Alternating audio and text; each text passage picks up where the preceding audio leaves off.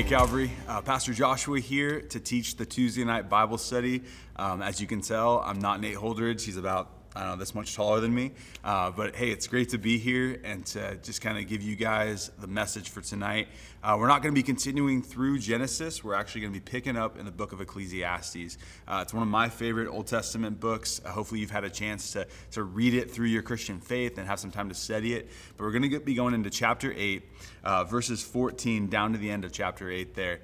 Just kind of studying a couple verses today, but I hope and I pray that it will encourage you and grow you and just like urge you into a place of joy amidst of this season of life. And so while you're turning there, again, Ecclesiastes chapter 8, I'm going to pray and we'll just get into the study, okay? Father, we just thank you so much for your love and your grace on this Tuesday night. I just thank you that we can praise you and can worship you, whether here at church, God, like we've had the privilege to, or whether we're home watching this video on our laptops or TVs. God, I just thank you that we have the privilege of praising and worshiping you as your disciples, as your Christians, as your church. Lord, I ask and I pray that the word would just speak to the hearts and minds of the listeners and those that are just eager to study your word. Father, that your Holy Spirit would work and move. And Spirit, I just pray and ask that you would work through me, that you would put me aside and you would look past my inadequacies, my failures as a man, and that your word would speak just truth and love and grace to whoever's listening and studying through this. So I just thank you and praise you for this time. Thank you for the privilege, Lord, of teaching your word. In your name we pray. Amen. All right, Calvary, like I said, I'm Pastor Joshua. If you don't know me, I run the middle school and high school ministry here. It's such a privilege and such a blessing. I've been here about 3 years now. But really, I've been doing youth ministry for close to 15 years with my wife, and I just absolutely love it. I think I'm one of those lifers who is always going to be doing youth ministry or involved in it in some way. But so if I use some verbiage or some modern day linguistics that usually your kids use, or Generation Z, forgive me for that. It's just because I'm used to talking and hanging out and teaching to those middle school and high school kind of age group. And so I'll try not to use dude or anything like that. I don't even think they use dude anymore. I think I just dated myself. Anyway, all right, guys, hopefully you're there. Ecclesiastes chapter 8. So to start this study, I actually want to look at the New Testament for a minute. Jesus actually summed up like the greatest commandment in this simple way in Matthew chapter 22, verse 36 through 38. When he was asked, teacher, what's the greatest commandment? Jesus answered him by saying, you shall love the Lord your God with all your heart, with all your soul, and with all your mind. This is the great and first commandment. So Jesus gives back this answer that basically sums up the whole Old Testament, sums up all the law, all the prophet, the 10 commandments by loving your God with all your heart, your soul, and your mind. And this is the greatest and first commandment. Now, in this commandment, Jesus gives us the foundation of how to live life to the fullest within the boundaries of honoring God as we should all do as Christians. So he kind of gives us this foundation. Now, this is a thread that we can really be found all through humanity, and in essence is the one and great attribute that defines a man or a woman who decides to live a life for Christ. It's kind of this foundation, this thread that defines us of a people that honors God. Now I want to take that verse in Matthew chapter 22 and now go back to the Old Testament and start looking at the book of Ecclesiastes, and specifically what this man, some theologians believe it's Solomon, but he calls himself the preacher, and the way that he describes life. I want to take us through the book of Ecclesiastes a little bit. The preacher of Ecclesiastes takes us through, the reader, many outlooks and insights of how to live a life to the fullest, kind of like his worldview, how he saw things take place. He also very plainly and really no holds bar tells us when something is of vanity, and he tells us when something is of worth, and he kind of lays this all out for us. The preacher, or Solomon, right, is a master at showing us the two sides of every choice that we can make in life, and even lays out the consequences of those choices for us. Many times through Ecclesiastes, we see this. He lays out how men and women or humanity makes choices, but then there's consequences to those choices. Most of the time, we see a very black and white outcome for the preacher. Either you are living in the consequences of a constant vanity, or you are still living in vanity, but you're honoring God within that vanity. Some would say that Solomon himself, or the preacher here in the book of Ecclesiastes, is quite the pessimist. Now, I would take him more as a realist, as he just kind of looks at life, but you can take it as it is. Either way, he says most of life is vanity, and really the only thing not vanity is honoring God with your life. Ultimately, one side of that coin is living for self-ambition, self-gain, self-pleasures, or your personal kingdom, and not acknowledging God for the many, many blessings that he gives us each and every day. Where the other side of that coin is in a selfless ambition, selfless gain, seeking others' well-being over your own self, and attempting to honor God in all that you do. In the preacher's worldview or his viewpoint, there are ultimately only a few outcomes to a man or woman who gets to live on this earth for the short time they get to be here.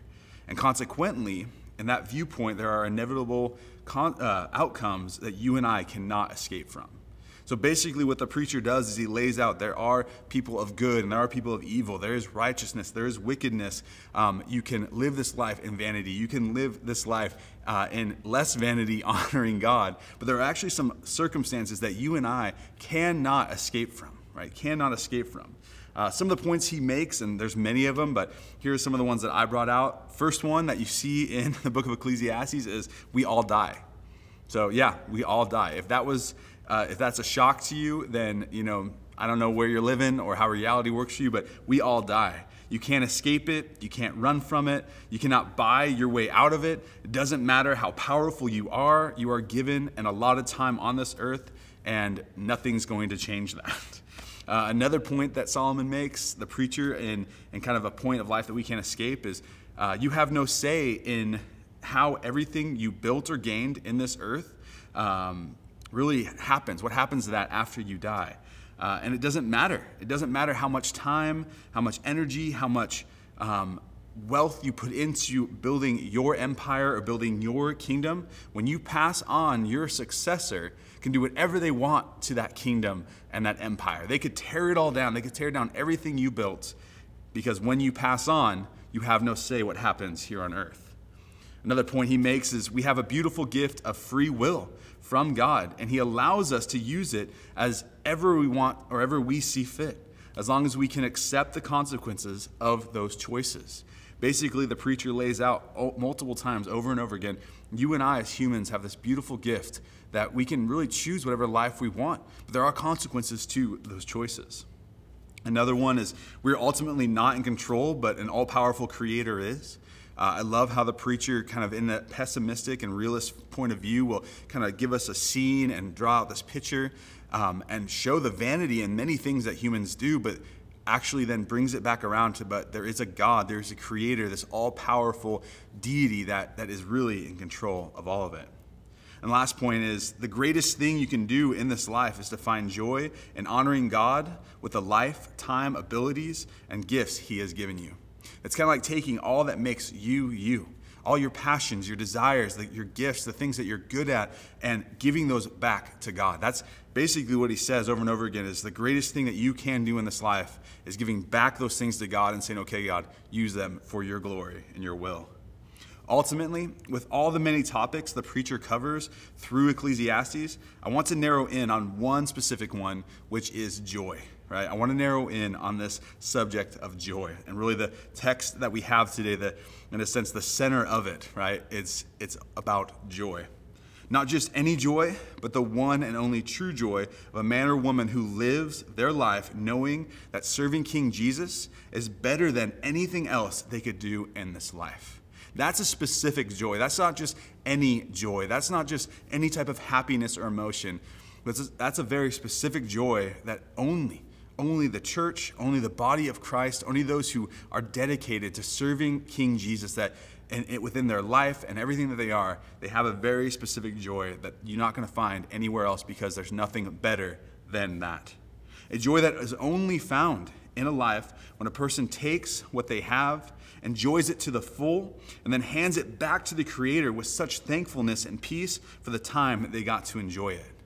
It's in a sense, if we live in that kingdom mindset, if we live in that mindset where Jesus is king, then everything I have is his. Even my own children, in a sense, I get to be their dad for the rest of their life, sure. And they're kids for a very small percentage of their life, where most of the percentage of their life, they're adults. But see, their testimony, the plans and the purpose for their life, what they were made to do is not in my playbook. I don't get a say necessarily. I get to be a part of that. I get to pour into them. I get to try to lead them to God and keep them on that narrow path in wisdom and knowledge as a godly man. But the fact is, their testimony does not belong to me. Their testimony belongs to Jesus. And I try to take that analogy with everything that's in my life and give it back to him to find that true joy and peace as he really, in a sense, emphasizes those passions and desires because I've given them back to him. In our Christian theology, we believe that we only have one life to live here on earth. We do. There's no reincarnation. There's no second chances here. You get one go around in this life. Now, one life to accomplish and to pursue whatever task and passions you desire. God gives you that. You have this life to really choose whatever path you want. The preacher wants us to understand that this one life is a precious gift, though, that should be enjoyed to the fullest. But in that enjoyment, in that pursuit, the only way it does not equal vanity is in the honoring of God in all we do. Right? So given that gift of free will, given that gift of life, to be able to choose whatever path you want, to be whatever you want to be in this life, the fact is, though, the preacher brings that back around and saying, but many of those choices equal vanity. Many of those choices equal unhappiness or a lack of joy and a life of non-peace. But the fact is that when you serve God, when you give him back that free gift, is where you find that joy. See, but that really is the key, right? Choosing to honor God, choosing daily for your life to be about Jesus' kingdom rather than your own. That's the key. Because looking at your life from a 30,000-foot perspective and asking yourself a few questions, you can start to realize where your kingdom truly lies, where your peace truly lies, where your joy truly lies. I try to ask myself these questions also, even in my own daily time with Jesus. Who do I honor in my daily pursuits and plans? Right? Who do I honor for the goals that I set? Who do I give glory to for even the little things in my life as I accomplish goals and I kind of set out to take care of tasks and take care of things of just life? Do I give glory to God or give glory to myself? Another question is, am I finding true joy in this life given to me? Am I always pursuing the next best thing? Am I always thinking about the next raise, maybe that other job, maybe the grass is greener on the other side? Or am I just enjoying the life God has given me right here and right now? Another question is, what is the purpose of this life, right, that I get to live? Right? Like, we've heard that question before. What's the purpose of life? Well, personally, I like to ask, what is the purpose of this one life God has given me? What is my job to do? And I hope and I pray that as we dig deeper into these several verses of Ecclesiastes chapter 8, that you would not only know the purpose, which is to honor God, which is to glorify him with your life as a created being, but the fact is that you would personally take on even the pursuit of joy, the pursuit of peace of a life lived to the full when that God is honored, when your Savior is praised and worshiped. So follow along with me, guys, as we pick up in verse 14 of Ecclesiastes chapter 8. I'm excited.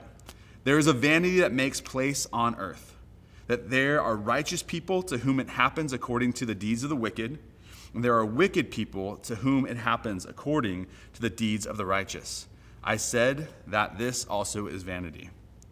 I mean, if you look at what the preacher's saying here, he's giving us this contradiction or this consideration, sorry, not contradiction, consideration of things that happen to righteous people are usually because the deeds of the wicked. And things that happen to the wicked are usually because deeds of the righteous. And he's basically saying, like, how is this so? How do I understand this? So this also is vanity. Now this brings me to my first point from this teaching, which says, to find joy in this life, we must first find some acceptance of the things we cannot control. So in a sense, if we pursue this idea of joy, this idea of peace in serving Jesus, I think personally, and I think Scripture teaches us, one of the first things, and I think most Christians kind of miss this, is that we have to come to a place of acceptance.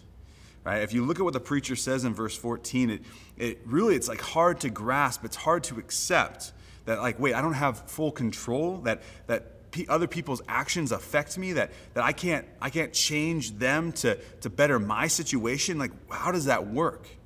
But see, I just want to bring that down and boil that down to the fact for you and I to find joy and peace under God, serving God, one of the first things we need to do is accept the fact that you and I are not in control. Now, this kind of goes with the age-old question, why do good things happen to bad people and why do bad things happen to good people?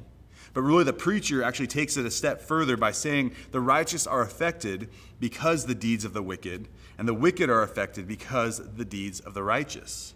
Neither the righteous or the wicked have say or control over what those effects are and how those affect their lives. Whether you're wicked, whether you're righteous, the fact is you don't get to say how those things affect you. You don't get to, in a sense, have control over the way those things impact your life all the time. Now, if we go back to the New Testament and look at Jesus, he explains it this way in Matthew 5, verse 44 through 46, where he says, "But I say to you, love your enemies and pray for those who persecute you, so that you may be sons of your Father who is in heaven. For he makes his sun rise on the evil and on the good, and sends rain on the just and the unjust. For if you love those who love you, what reward do you have?" Now, looking at what the preacher says, and then looking at Jesus' expansion of how a believer should perceive God's sovereignty and control, we come up with a few conclusions. Well, the first one is God is ultimately in control of the righteous and the wicked, and we need to accept that. Right, that God is ultimately in control. He's not just God of the righteous. He's not just God over the church or over the chosen people, as it were. He's over all humanity, the righteous and the wicked. 1 Corinthians chapter 4, verse 5, Paul talks about this a little bit where he says, "Therefore do not pronounce judgment before the time, before the Lord comes, who will bring to light the things now hidden in darkness, and will disclose the purpose of the heart. Then each one will receive his commendation from God." In 1 Corinthians, Paul lays it out like, listen, everything hidden, whether righteous or wicked, God knows, and he will judge those things. He sees those things, the most hidden parts of the church, the most hidden part of your life that you don't want anyone to know. Guess what? God knows about it, right? And so the fact is that God is kind of the judge of all that, and so God is in control. He is over both the wicked and the righteous. The next one we conclude from the preacher and from Jesus is our job as Christians is not to control the outcome of things, but to honor God in whatever outcome happens. So you and I can't always control what happens to us. We can't always control what people do to us, but we can control the outcome of how it, like, in a sense, the way we react to that is what I'm trying to say. The way we react, our reaction, our outcome, in a sense, of the circumstance. Colossians chapter 3, verse 17 says, "And whatever you do in word or deed, do everything in the name of the Lord Jesus, giving thanks to God the Father through him." So when Paul wrote that in Colossians, he didn't say, hey, if the circumstance is in a perfect place and you're comfortable with everything that's going on around you and nobody's offending you, then you honor God. No, Paul is saying, in whatever you do in word or deed, everything, honor God. So you can't always control the circumstances of what's happening around you, but you can control yourself. You can make the choices to honor God in the midst of the most heinous circumstances. All right, another one we come up with is, despite what the wicked do, we as Christians must be like Jesus. Despite what a secular society, despite what a wicked generation or a wicked government or a wicked ruler or a wicked whatever, a neighbor does, despite what they do, we need to be like Jesus. Again, the Apostle Paul in Ephesians 5, verse 1 says, "Therefore be imitators of God as beloved children, and walk in love as Christ loved us and gave himself up for us, a fragrant offering and a sacrifice to God." As Jesus gave himself up, as Jesus, in a sense, showed the love and the grace, the character of God to a wicked world, the call is still to us. No matter what the circumstances are, no matter what's happening in your life, you need to accept the fact that your call is to be like Jesus. Ultimately, the things we do have control over over our daily choices we make, and understanding that those choices affect ourselves and those around us in a big way. Now, the reason I say that is because we have to understand we have to accept the fact that we don't have control, but we can change and we can make the right choices in our own life. And really accept the fact that the choices I do make, they matter, not just to myself, but to my wife, to my kids, to my ministry. An example I use with the youth just to show them the impact of the choices we make is I've been doing youth ministry, like I said, for some 15 years. I've been in 5 different churches doing youth ministry. I've spoken at camps for years, hundreds of kids. And because of today's technology, because of social media, many of those kids follow me on Instagram or through I don't do Snapchat. Anyway, through Instagram. And just kind of through social media and things like that. So I'm still connected. Even 15 years ago, many of those kids are parents now, and they serve within churches. So think about this. If I made a choice to cheat on my wife, to leave my wife and to have an affair on her, right? And word got out, I had to leave the pastoral position here at Calvary, and I was disqualified from serving in ministry, and the word got out to those hundreds of kids, those 5 different youth groups, kids that are now, in a sense, serving in churches. What would the impact be, the ripple effect of my one choice, to leave my wife, to walk away from my faith and the ministry? Like, what would the impact of that be? And the reason I say that is because it's true. Like, the choices we make, they matter. They mean something. And so, kind of in that idea, the first step we need to take as we pursue this thing called joy and peace in Jesus is first accept the fact we're not in control, but that you and I can make the right choices each and every day. You and I have a choice of how we react to those circumstances each and every day. Now, stepping into the idea of joy, the preacher now says, "And I commend joy," in verse 15, "For man has nothing better under the sun but to eat and to drink and to be joyful. For this will go with him in his toil through the days of his life that God has given him under the sun." So now that we have looked through acceptance, we can look at truly what joy is, what we're supposed to have joy in. Which brings me to my second point. Christians should find sweet joy and pleasure in the life God has given them. Christians should find sweet joy and pleasure in the life that God has given them. One of the amazing gifts God has given us is the ability to trust him in the midst of the most crazy times and to find contentment and joy in him. So basically saying whatever's happening in the world around us, as Christians, we have this beautiful gift that we can still find contentment and peace and joy just in Jesus. Not because of the circumstances, but just in Jesus. So we read other texts in the Bible like Proverbs 18:10 that says, "The name of the Lord is a strong tower. The righteous man or woman runs into him and is safe." Right? This idea that no matter what's happening around, we can run to Jesus and find safety there. Psalms 4 verse 8 says, "In peace I will both lie down and sleep. For you alone, O Lord, make me dwell in safety." I mean, I love that line. In peace I will both lie down and sleep. You know, it's like laying your head down on a pillow at the end of the day and having a clear conscience, being right with God, being right with people around you. The fact is that clear conscience helps you sleep. Being right with God helps you sleep.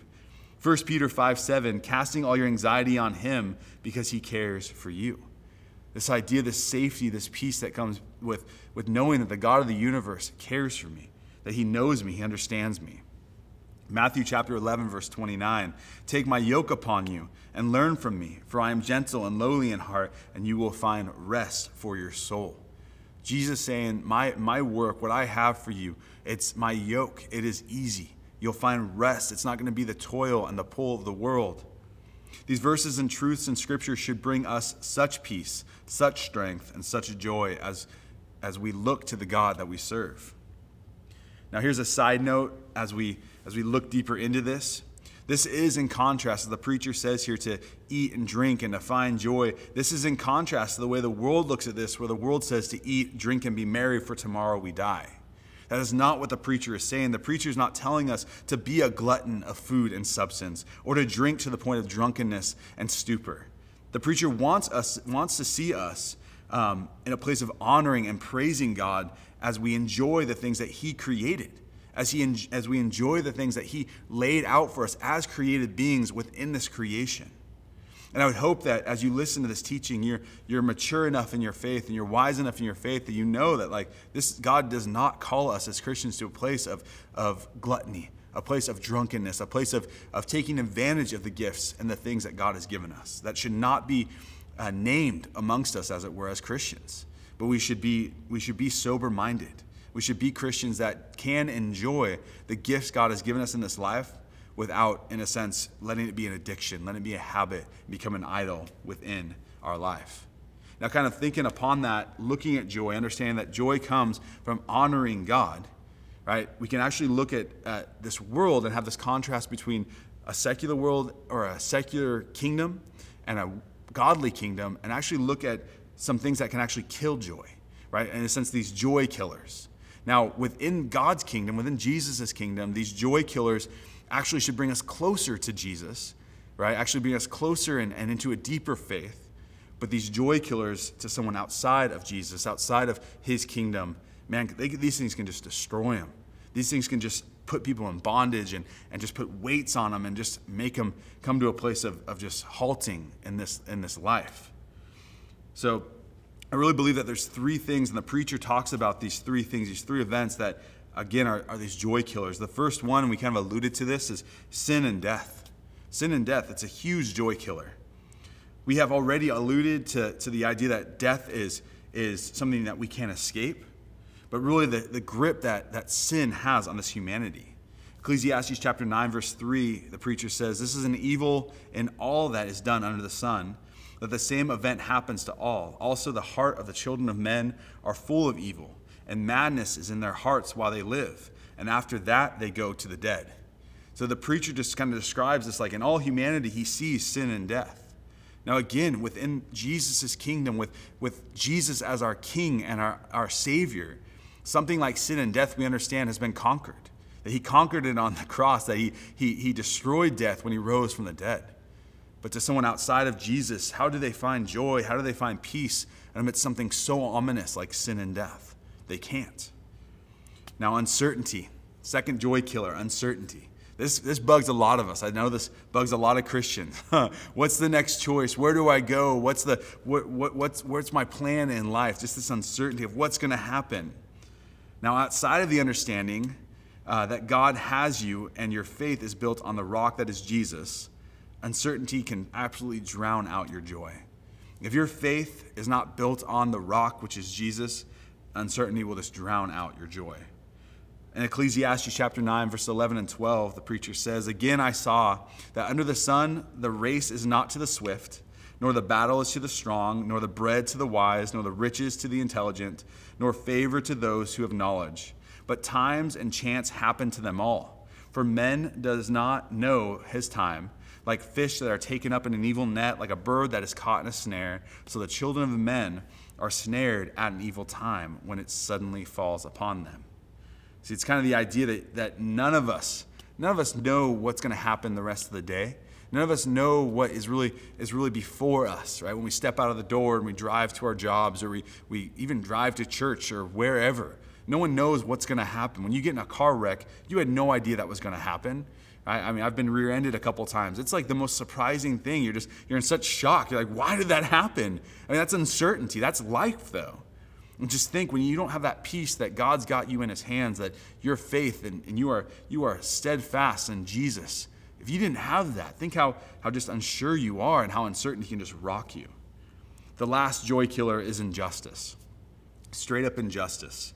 Outside of the saving grace of Jesus, our joy dies in the face of injustice. Right? Many of you have kids. I do. And I hear the "it's not fair" line. They don't do it so much anymore because I think they're tired of me saying back to them, "Well, buddy, life's not fair," because life isn't fair. And the preacher saw this. Ecclesiastes 9:2, he says, "It is the same for all, since the same event happens to the righteous and to the wicked, to the good and the evil, to the clean and the unclean, to him who sacrifices and to him who does not sacrifice. As the good one is, so is the sinner, and he who swears is he who shuns an oath." Basically, he's saying it doesn't matter where you stand on that line, whether righteous or wicked, whether in Jesus' kingdom or in the world's kingdom, injustices will happen. They will. We see it in our world all the time. But see, in Jesus, in that kingdom, The fact is, we have hope that there will be ultimate justice. But see, a world outside of Jesus doesn't have that ultimate justice. They don't have that hope. Tim Chaddick, he's a preacher. He actually wrote a book called Better on the book of Ecclesiastes. And he wrote this. He said, if this is all there is, then what is the point of life? If we simply come from dust and end up as dust, what does it matter how we live in the meantime? What's the point of mortality? What is the point of mortality if we live in a world devoid of ultimate justice? What's the point of this whole thing if there's never going to be any type of justice, if there's never going to be an ultimate justice? But brothers and sisters, there is ultimate justice found in Jesus' work of salvation on the cross. There ultimately is justice because of what Jesus did on that cross. He alone took on all the injustice, all the uncertainty, all the sin and death of this mortal world. Jesus, showing us God's love, his grace, his patience, and his salvation, gives us an eternal hope that does not only manifest in eternal life, but manifests itself through the church today, to the world that is destroyed by these uncertainties, by these injustices, and it desperately needs to experience that pure joy that we have, that pure satisfaction, that pure steadfastness that we have in Jesus. See, we can experience that ultimate justice. We can experience a Savior that died on that cross for us. And you guys, let's praise the Lord for that. Let's praise him for that. Now, in conclusion, as we finish verses 16 and 17, guys, let's read along with me. When I applied my heart to know wisdom and to see the business that is done on the earth, how neither day nor night do one's eyes see sleep, then I saw all the work, verse 17, of God, that man cannot find out the work that is done under the sun. However much man may toil in seeking, he will not find it out. Even though a wise man claims to know, he cannot find it out. So in conclusion, my last point is find joy in having the faith of a child and the heart of a seeker. If you look at verse 16 and 17, we can really kind of get a glimpse of not only what the preacher is viewing, but kind of his world view. Kind of what he surmises of man's toil, of man seeking after this higher knowledge or trying to understand what God is about. But I just want to encourage you, Christian, we should find joy in just having a faith like a child and just having a heart that seeks after God, even though we may not have all the answers. If we look at verses 16 and 17, we can surmise just this kind of current cultural climate that the preacher had. And the first one is he applied his heart to know wisdom and understanding, right? He actually did that. He said, I looked for it. I wanted to know, I wanted to understand what was happening in the world around me. He sees how many will work tirelessly night and day. He observed the fact that man, just left to their own, will toil and work and work. He says, no one slept neither night or day. We think it's a modern day thing that we're working our fingers to the bone in 80-hour weeks, but man, I don't think it is. I think it's a human thing because our value, our worth is found in what we do, right? How much have you produced? What are you making? And that is your worth, but that's not the way it is in God's kingdom. He also looks to God to find meaning and realizes God orchestrates so much more than we could even ever hope to imagine.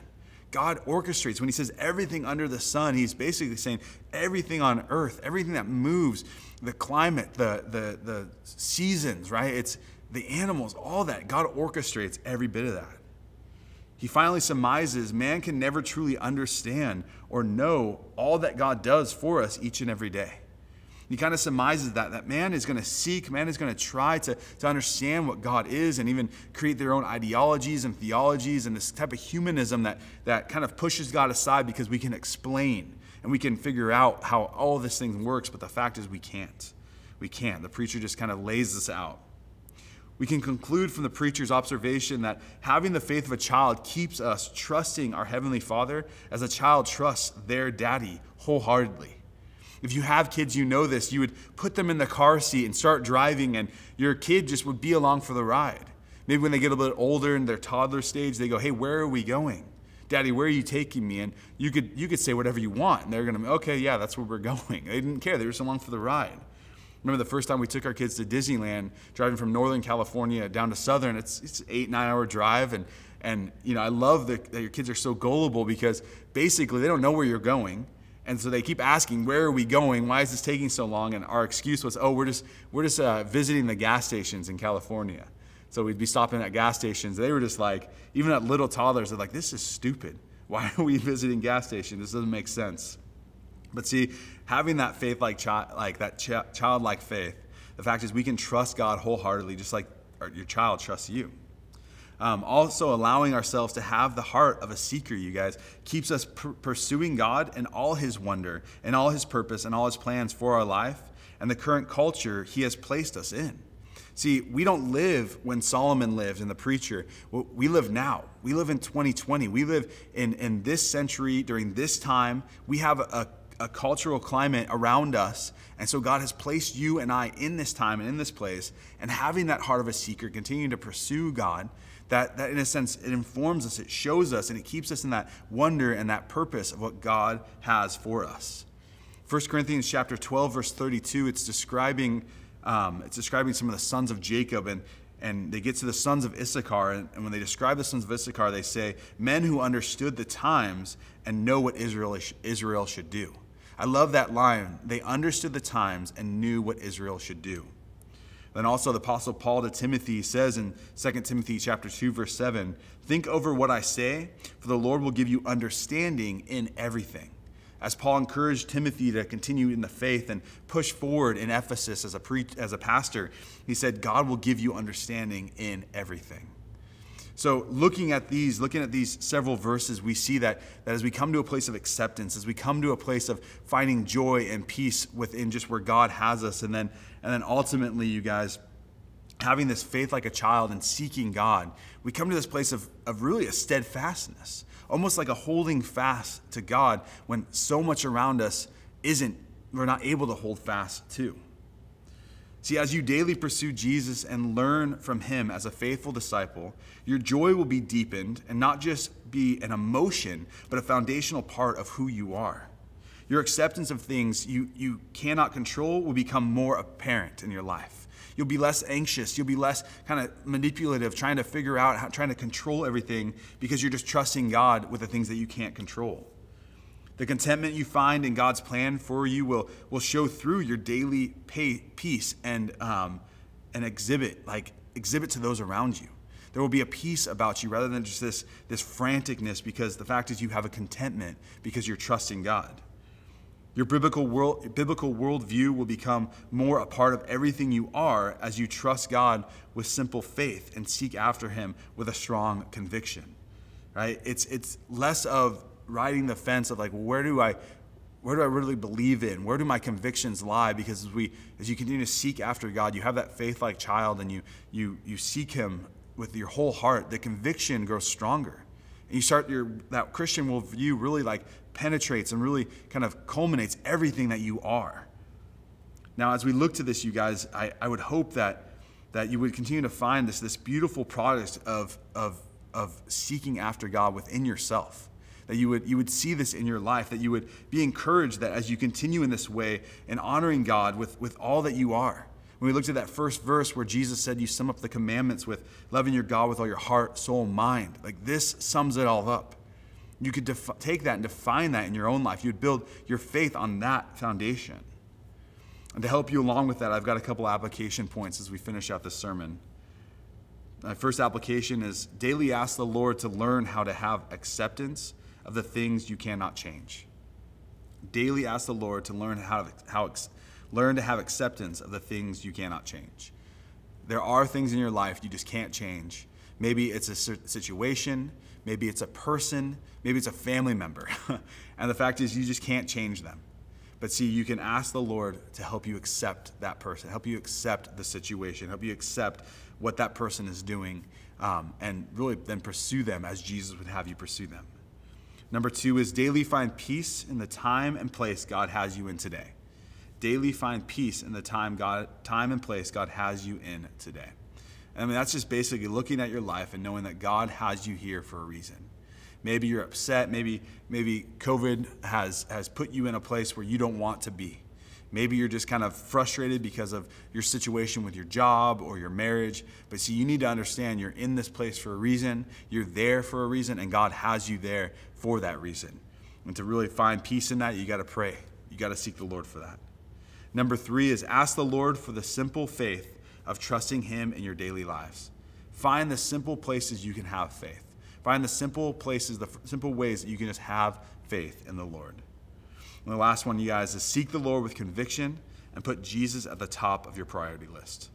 I know in this day and age, it's so easy to have things at the top of your priority list. Wearing masks, right? Maybe wearing masks at the top of your priority list. Man, I don't like wearing masks, or I love wearing masks, and that's my top of my priority list. In all honesty, wearing masks is just a thing. That should be down here in your priority list. Jesus should be at the top of your priority list. So I just ask you to maybe pray.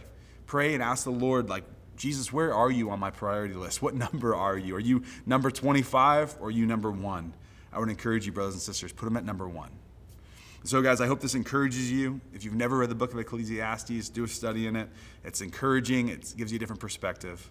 Father, I come before you right now, ask and pray that your word would just be true and real in the hearts and minds of whoever heard this message. God, convict and, Lord, draw people closer to you through it. In your name we pray. Amen.